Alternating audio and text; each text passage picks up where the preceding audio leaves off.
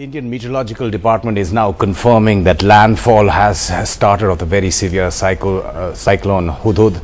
Coastal regions are now seeing the maximum winds now, last reported at 200 kilometers per hour.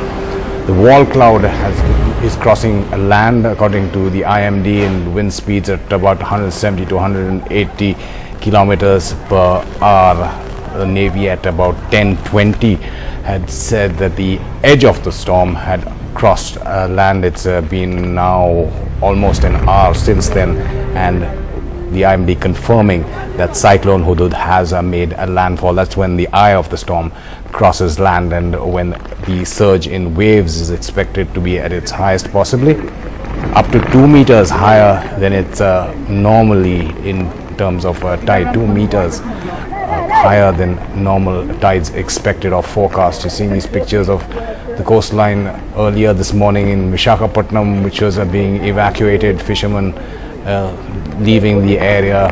The rescue and relief teams have also been evacuating in Andhra Pradesh and another lakh at least from Odisha. These are pictures of Visakapatnam, where our reporters have been trying to get you all the latest on the situation there. Let's